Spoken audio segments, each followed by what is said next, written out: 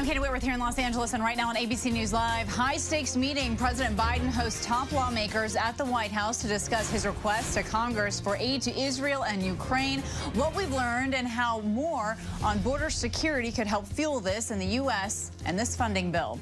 Escalating tensions, the IDF says it's killed a top Palestinian militant in a strike on the occupied West Bank. Why Israel's military claims it needed to take action, and what this means for efforts to release hostages held by Hamas.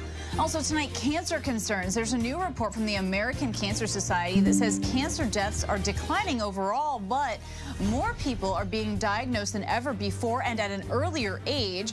I'll speak with a doctor about more on what you should know and when to get screened. But of course, we begin